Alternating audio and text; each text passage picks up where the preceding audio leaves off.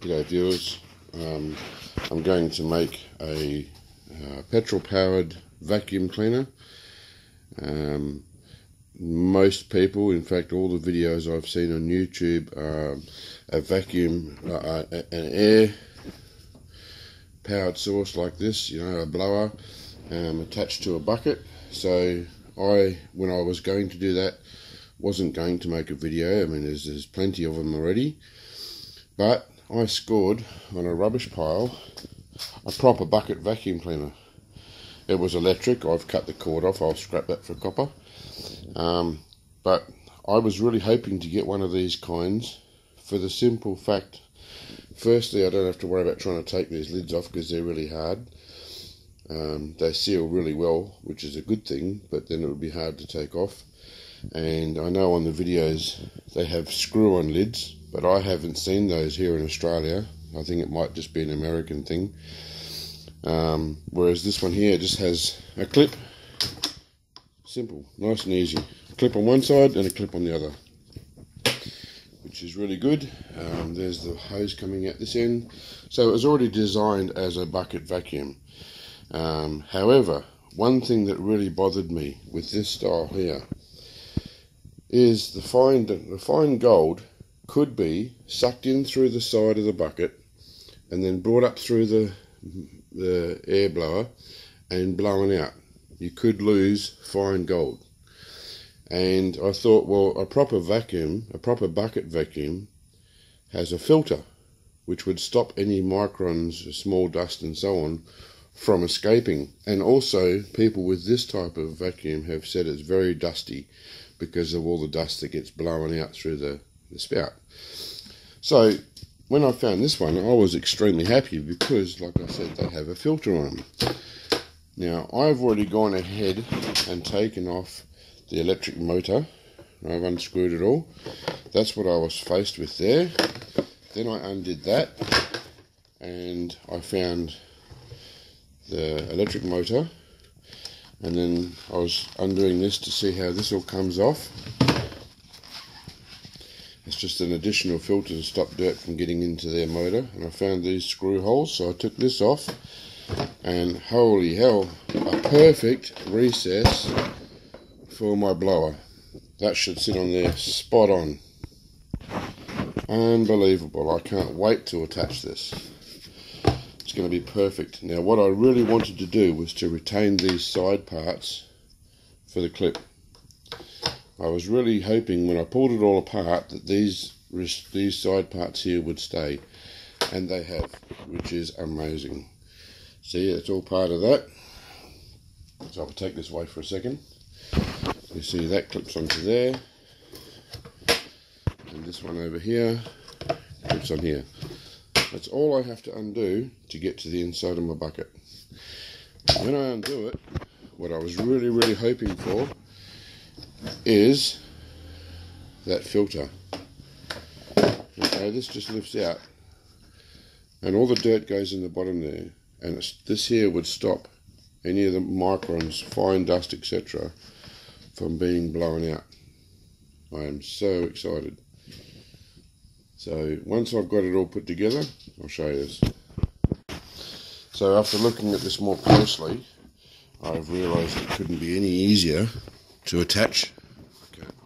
Can't believe how well this is all coming together. All I need to do is those screw holes that were holding the electric motor down, I can screw from underneath with the screws coming up through those holes instead of the other way around, and straight into the bottom of my fan. I don't need to worry about taking all those grooves off as people in other videos have. They're not going to bother it one bit.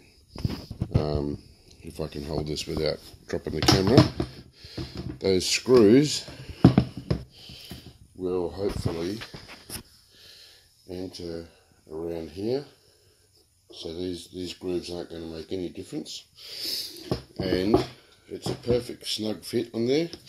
And if you look from the side, imagining that it was already fitted, there's going to be a slight gap, which means I'll just put some silicone all around there and it will seal up perfectly.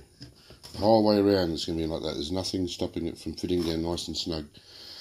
just those little things. I could, if I wanted to, grind these tabs down, but I believe that, and here I've taken the shroud off already, I believe that all that is sitting in here nicely, and I want a pocket of air in there for the vacuum. I think that would be important. If the fan was too close to here, I don't know how well it would work. I think it needs a pocket of air here and then would draw in through these holes. I may in time want to drill this out more, I don't know.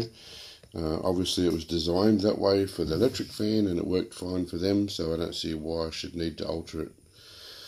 None of these need to be taken off. Everything should be fine. I'll just put a layer of silicone around, put the screw holes through from the back, and I'll let you know when I've done that. Okay, so what I've done is I've taken all the screws that was holding the electric motor down onto here, and I've instead of putting them through here, I've sent them through the back,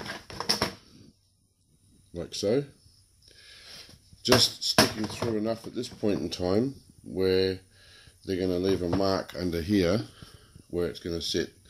What I want to make sure is that when they go through, they don't hit that fan. And they're going to be up here somewhere, so they should be well and truly clear, because the fan stops about here somewhere, as far as I can see from looking in there. But I'll put this on here, I'll press down on it, and hopefully leave a mark from each of the screws.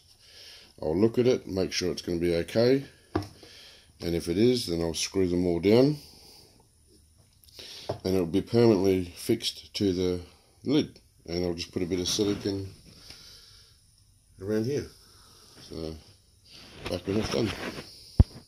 Okay, so I've got the blower screwed down onto the lid. It's all nice and snug all the way around. All I've got to do now is put some silicone in there. As you can see, lift it up.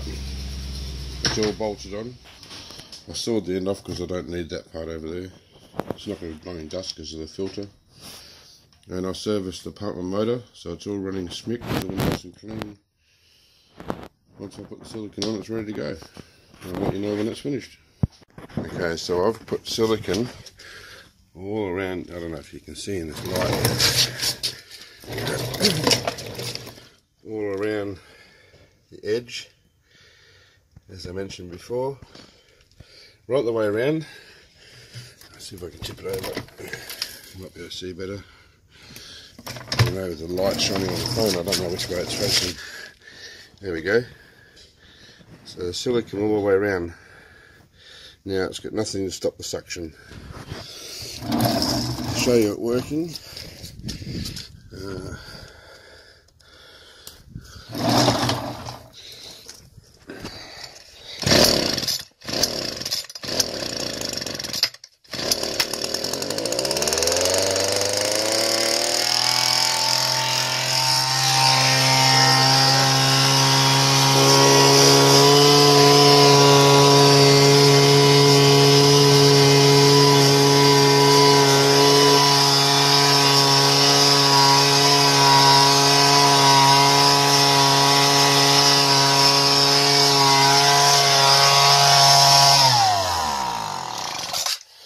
As you can see, it picks up all that sand really well.